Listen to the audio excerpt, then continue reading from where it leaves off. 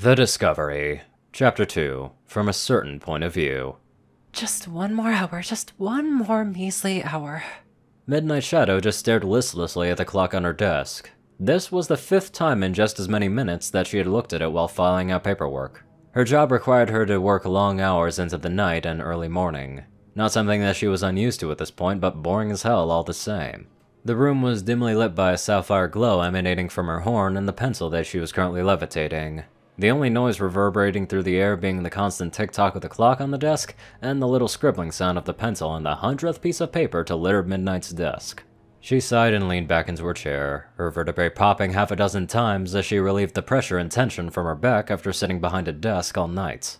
I need a break. I hate paperwork. Midnight whispered to no one in particular. Yawning sharply, she released her magic hold on the pencil and turned away from the desk. She rose from her lumbago-inducing prison and dropped to her hooves. Arching her back and stretching like a cat, Midnight felt several more joints pop and crack as more and more tension was released from her body. Stifling another yawn, Midnight started for the door, stealing one more glance at the clock on her desk.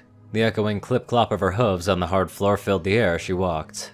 Great, 4 a.m. Maybe I should just turn in early. Not how much more this I can take tonight. Why did I take this night guard gig?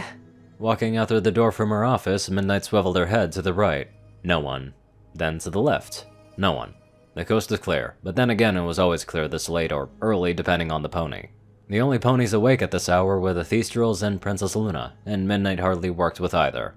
Even so, if there were any mulling about, her little game of hooky would not go over well.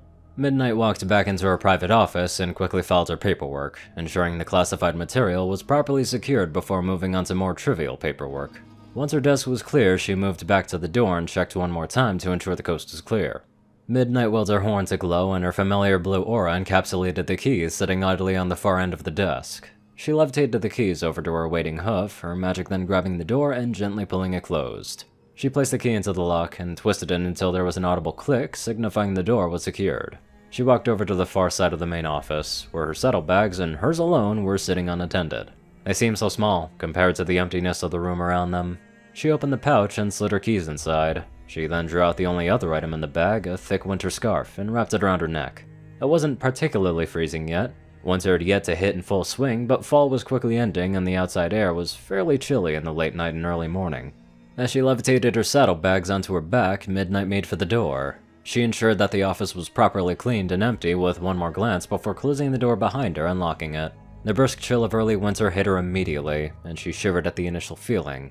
Finding no pleasure in the cold, she couldn't help but consider going back inside the complex. However, knowing fully well why she came outside in the first place, she started walking away from the building, quickly scanning left and right for any ponies that would see her ditching work. She was a dedicated mare, yes, but even the most dedicated of individuals could play hooky once in a while. Midnight was no exception.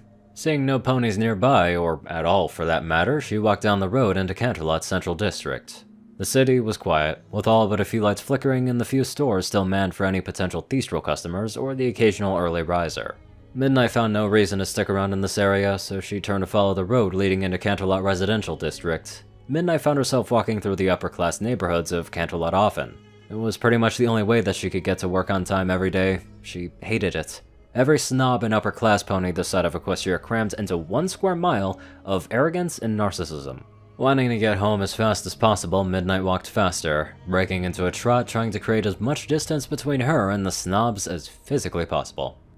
Midnight soon slowed to a normal walking pace as she entered Canterlot proper, and entered the countryside. Waving at the guard stationed at the gate, she continued down the road, finally finding some relaxation in the sound of the soft whistling of the breeze as it gently caressed the mountainside. The forest flanking both sides of the road were scary to most at night, but at midnight they were relaxing. As she continued her walk, she checked the watch on her forehoof. 4:47 a.m. Awesome! I might just make it home before 5 for once! She cheered in her head. Finding a new bounce in her step, Midnight happily trotted along the path towards her house. Rounding the corner at the bottom of the road, she continued walking along the well-beaten path into the countryside. She didn't hate the city, but she found much more solace in the peace and quiet one could only find a fair distance away from any pony else. The soft breeze filled her mane and fur, breathing a feeling of relaxation into her. Memories of when she used to play tag with her dad in the mountains as the breeze washed over her filled her head. Midnight followed the road for a few hundred more feet and finally saw her house silhouetted against the countryside. Holding back her excitement, she made her way to the door, thankful that her little game of hooky went unnoticed by any spying eyes that might have still been at work. Midnight reached into her saddlebags for her keys, but paused when she heard a faint rumbling. Turning around, she couldn't make anything out other than the garden in front of her house and the road leading back into Canterlot. Midnight began to worry as the rumbling only got louder and louder. Looking left and right, she couldn't identify the source of the noise. What is that noise? Where is it coming from? Midnight barely finished her sentence as her gaze turned skyward and saw a terrific sight. The most beautiful meteorite shower she had ever seen. Thousands upon thousands of lights danced through the sky and brilliant flashes illuminated the dark world. The display was as marvelous as it was bright and getting closer. Midnight squinted her eyes to be sure of what she was seeing was real. Most of the specks had flashed brightly, then burned out, but one was getting bigger. Why is that? Midnight started, but was interrupted by the rumbling turning into a thundering. Her body began to shake as it got louder and louder.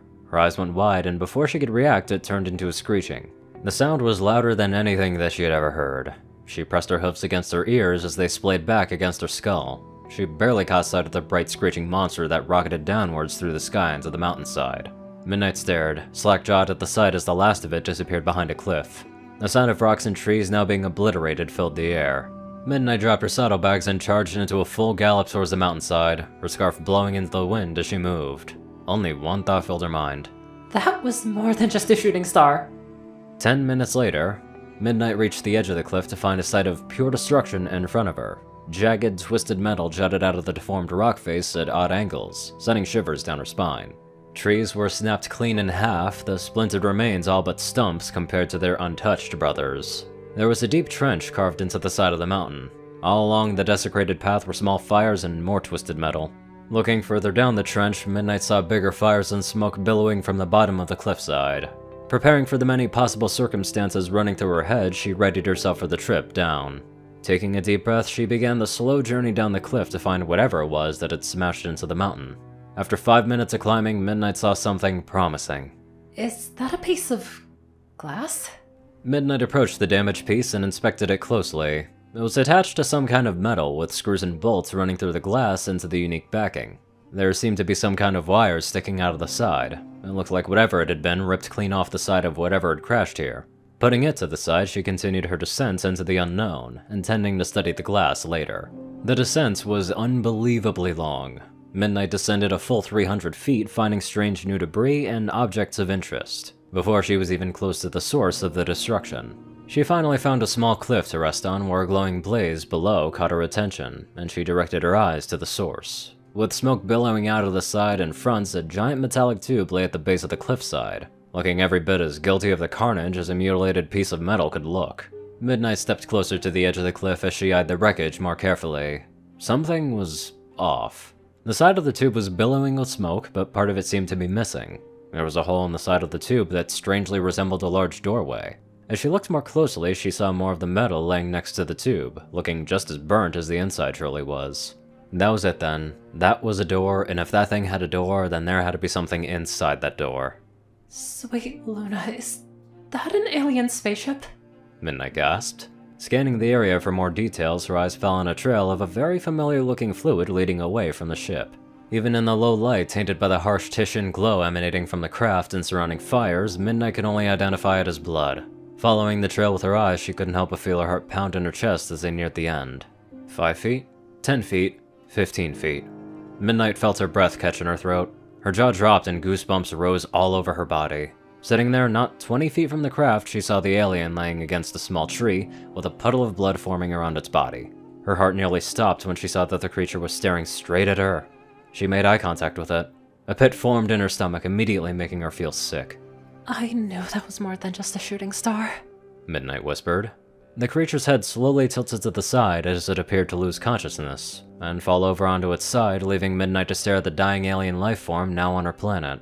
She cautiously trotted down the last bit of the cliff to the crash site and the strange creature. Every fiber of her being screamed at her to run and get the Royal Guard. There was no telling what this thing was capable of. It could explode, it could eat her, it could abduct her and experiment on her. There was no telling. But Midnight couldn't just let it die. She'd never been able to sit idly by and watch something die. She cautiously walked forward, the billowing smoke obscuring the doorway of the ship and filling the air with a strange musk somewhere between a bonfire and a funeral pyre. Making her way past the ship, she found herself slowing to a crawl. There it was, the alien that crashed here not 20 minutes ago. The only sign that it was still alive was the slow and weak breaths coming from its barely moving chest. Each step forward felt like it took ages to complete. Fear screamed at midnight to abandon the creature and get the night guard, only the creature looked far too wounded. Going to get the guard would take too much time. The night guard was too small and limited to send any pony out of Canterlot, and the royal guard was off duty for at least another hour. By the time they got here, this thing could be long dead. No, she had to help it. There was no way that she could let it die. Who knows what information it could know. Obviously it had the technology to fly through space. It could know so much more. Just saying this for the shits and giggles, they're probably gonna fug. This is just coming a mile away. If they don't, that's shocking. Anyway, moving on, let's get on to our advanced donators. Top donators are 630, Peter Coulthard, Jade Tinman, Darkside, and Only One Thing. Rayden, Narwhals, Blackmoonheart, Pastel Skies, Austin Rollins, Crazy Killer 557, Stu Hex, Sword Brother and Mordred, Omicron Library, Will, Chris, Twinkie, Hudzaza, Riot Soul, Dospo, and many more amazing people. Thank you all so much for watching this video, and live life to the fullest.